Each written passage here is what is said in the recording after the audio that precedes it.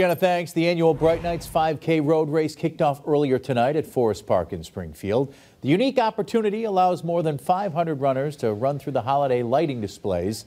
Runners went through the Seussland Arch to the Poinsettia Candles display at Picknelly Field, then back down through the Aquatic Gardens for a total of more than 3 miles. Western Mass News was there for the race, and we caught up with a few of the runners. I just like it because it's a fun community to be in, and everyone's just so excited, and you can't beat running through the lights, of course. It's a fun race because it brings out the holiday spirit, like it's just kickoff to the holiday season. So I'm just looking forward to being here and seeing all the lights and just getting into the holiday spirit, which we all need that at this time, right?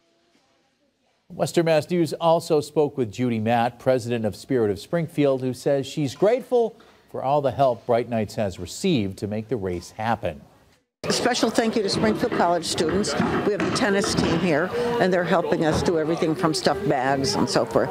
They're great volunteers. We love it. Lucky to have them and a bank of them to use whenever we do these kinds of activities.